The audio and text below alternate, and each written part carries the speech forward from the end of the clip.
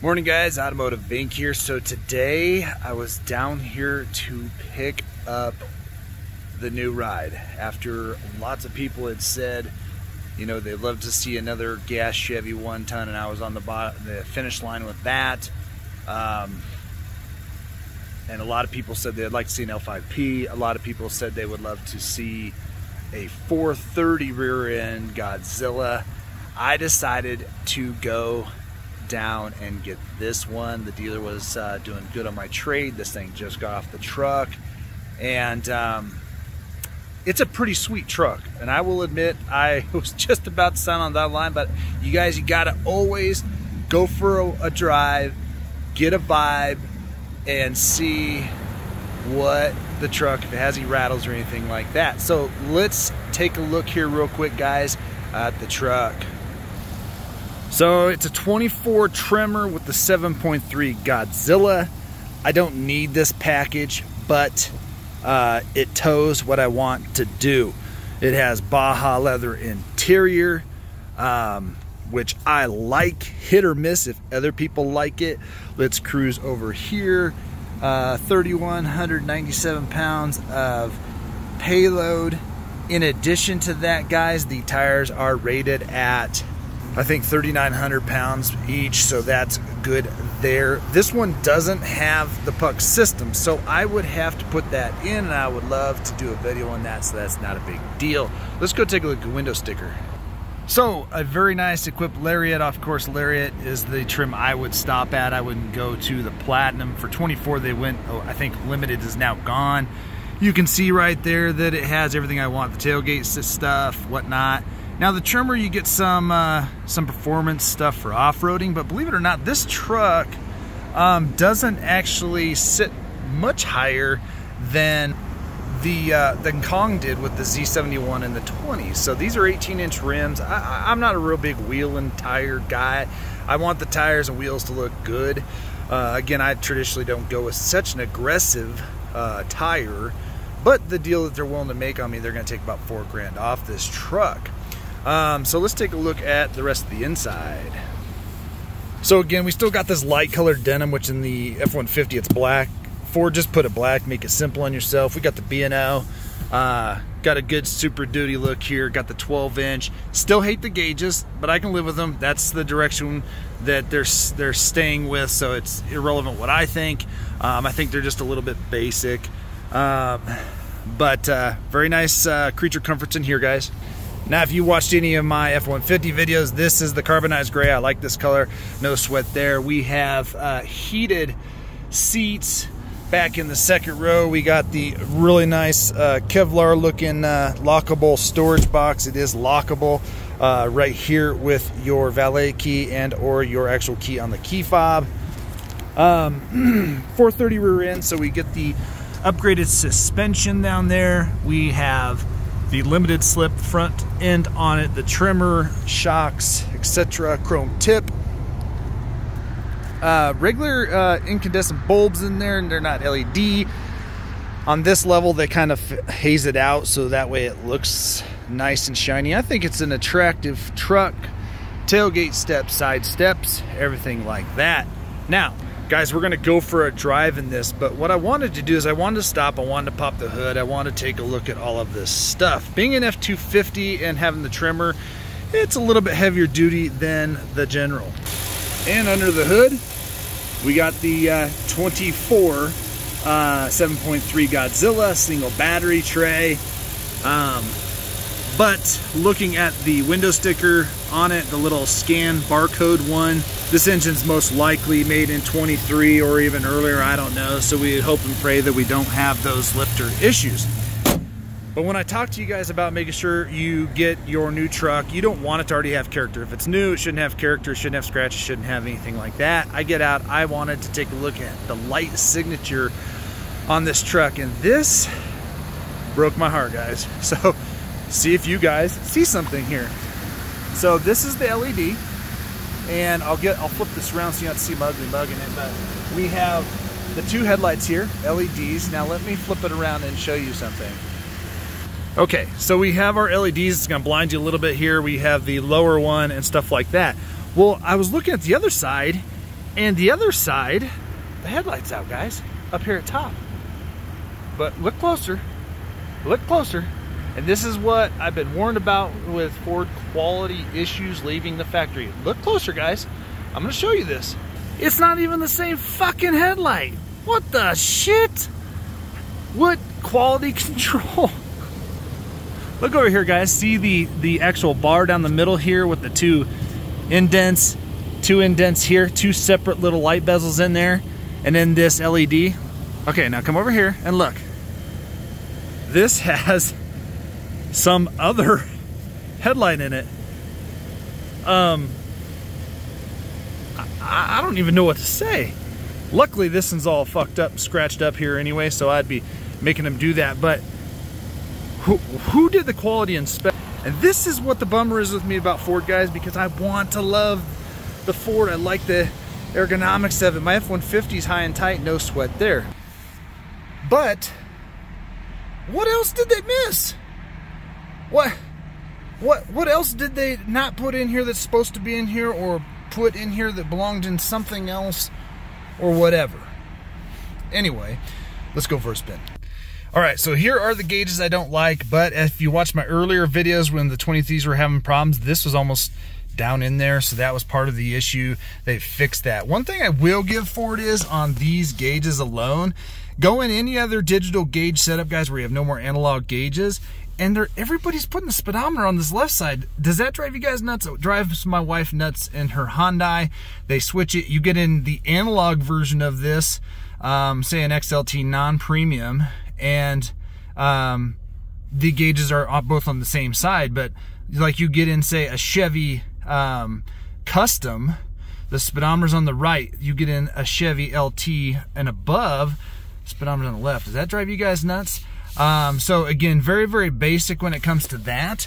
Otherwise, the truck's beautiful, but I do wonder about the dang quality control.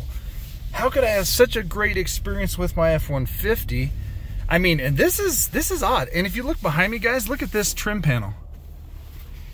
I mean, it's just hanging off. Like, I mean, I get stuff like that can happen, but dang. So anyway, we're gonna reset the fuel economy here and just take it on a run. Again, I don't romp on these things because whether I buy it or somebody else is gonna buy it, I don't need to know if it has power. The Godzilla's got power. That's not the Godzilla's issue. The potential issues with the Godzilla and its reliability, that's the issue with it. Power, the engine's fantastic. So at the end of the day, we're gonna reset this and see, just kind of on a brief run, if the 430s are really going to dip into it. I've heard that guys are getting, you know, 11 miles to the gallon, and I got 17 in mine. Keep in mind, mine was a 355 locker. So this has bigger tires. Everything can change the fuel economy. Me personally, I'd probably shoot with the 373 locker because that puts you in the right towability, but allegedly they don't have a 24 Ford towing guide out. So this truck, I have to go off the 23 specs, and it's rated right around 18.5, 19,000 pounds of towing. So let's reset this fuel economy and we're gonna show you how she's rolling down the road.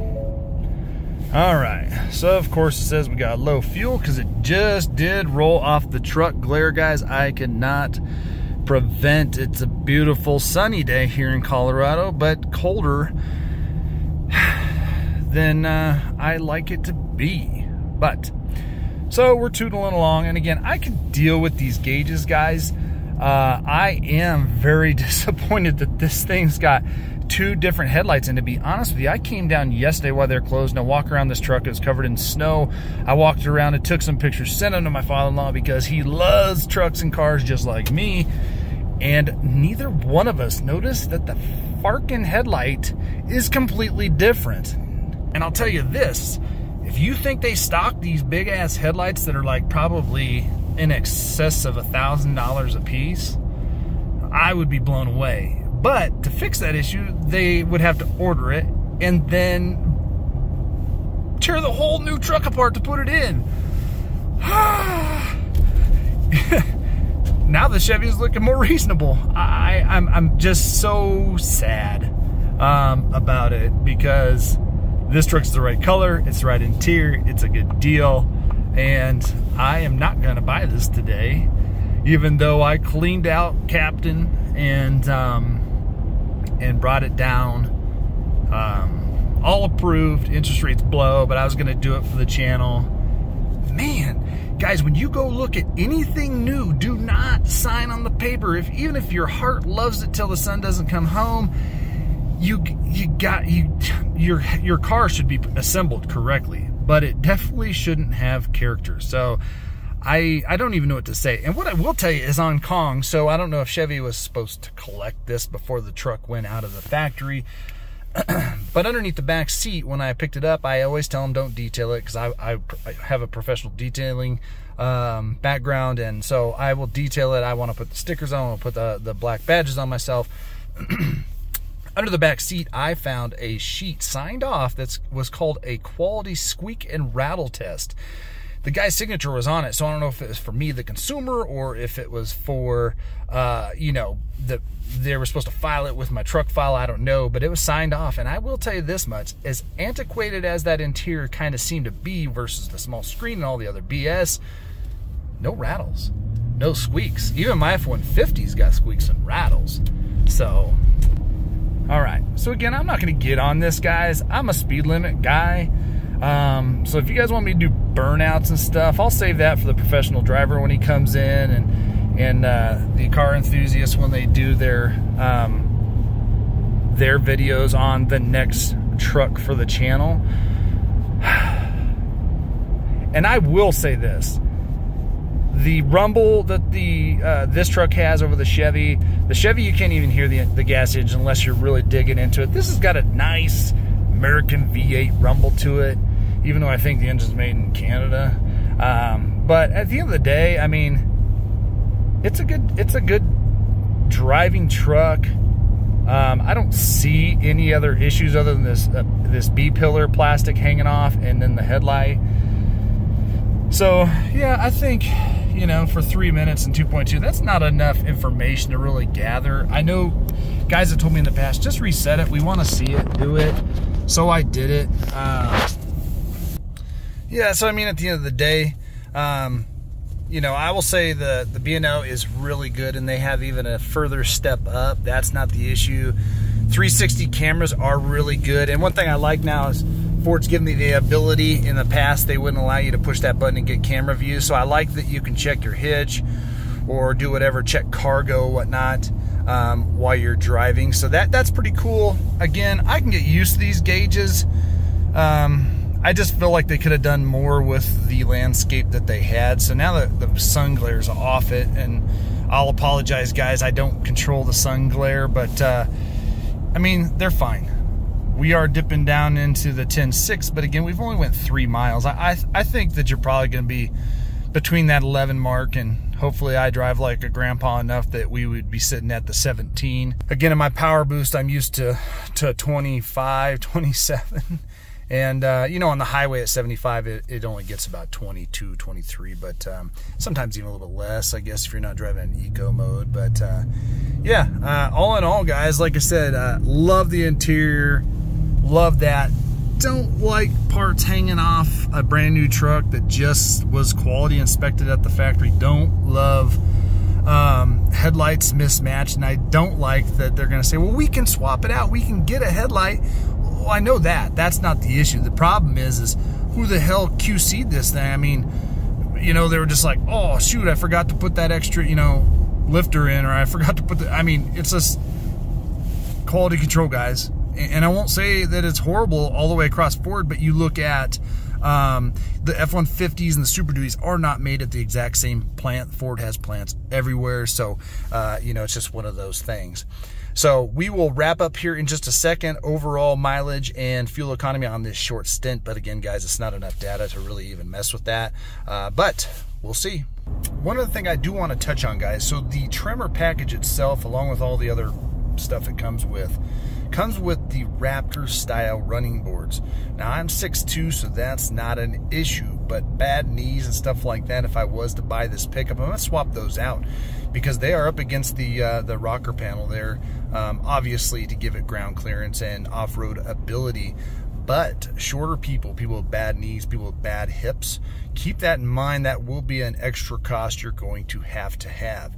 Now guys, if you've made it to the end of this video, we are almost back. Again, it wasn't a long drive, but we're sitting 11.5 miles per gallon over roughly 6 miles. So at the end of the day, you know, it's just not enough data. So I think the 11 mark is probably about right. So for such a heavy pickup, this big of an engine, we don't buy them for fuel economy. I'm just telling you guys, but people want to know, so we're going to report what the kind of roughly the fuel economy was. So if you guys want to see more Godzilla content up until we finally add the next truck to the channel, which I thought was going to be today, do go down to the search bar, hit the, you know, subscribe, obviously, because that helps the small channel out. Go down in there and search for the general 7.3 Godzilla, whatever you want to do, and you'll find some good towing content. Again, that truck, I loved it. I thought it was a good looking pickup, but you know, we lost the engine, and it's not a big deal. Kong really crushed it, and so to add another one of those to the channel, that truck has nothing to prove. Again, here we are, guys. So guys, please like and subscribe, and thanks for watching, and check back soon. We'll see what we're adding to the channel next.